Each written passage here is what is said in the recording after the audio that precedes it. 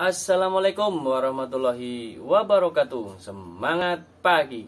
Ketemu lagi dengan channel GPS Coy, channel yang memberikan atau berbagi sedikit tentang pengalaman saya dalam merawat burung kicau. Baiklah teman-teman, pada kesempatan kali ini saya akan mencoba memberikan gambaran tentang Voer superfit kepada salah satu kicau mania yang berkomentar di kolom komentar di salah satu vlog saya.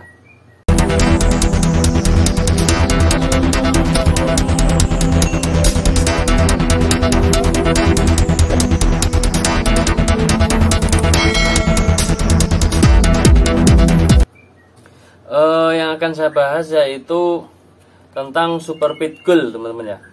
Voer superfit goal. Nah, jadi yang akan saya bahas yaitu bagaimana sih bentuk Voer yang ada pada Voer superfit goal ini ya. Superfit goal, superfit red itu tidak jauh beda dan itu teksturnya sama ya teman-teman, hanya warnanya agak berbeda sedikit. Kalau yang goal ini agak coklatnya itu agak lebih pudar gitu ya daripada yang red gitu teman-teman ya.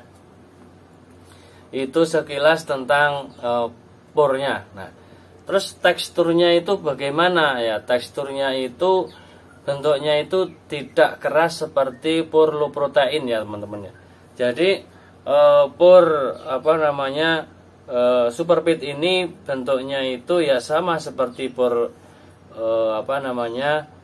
low protein, tapi kalau untuk Voer superfit ini itu agak gampang hancur ya teman-teman ya. Jadi misalnya teman-teman nih dikasih 1 sendok gitu ya, dalam waktu 3 hari pasti banyak yang hancur gitu. Jadi kayak remahan gitu teman-teman ya. Bentuknya seperti ini teman-teman.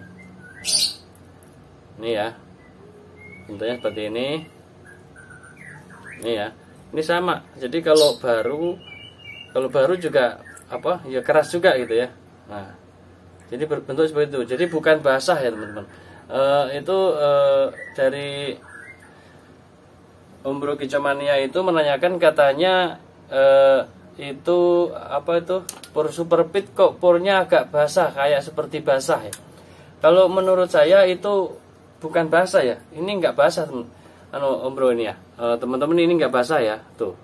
Jadi kalau digoyang-goyang itu dia itu ya ini itu tuh ya. Jadi nggak basah. Kalau basah kan misalnya kayak agak basah kan digini-giniin itu dia ngerombol ya. Kalau ini enggak, ya biasa seperti Voer biasa gitu.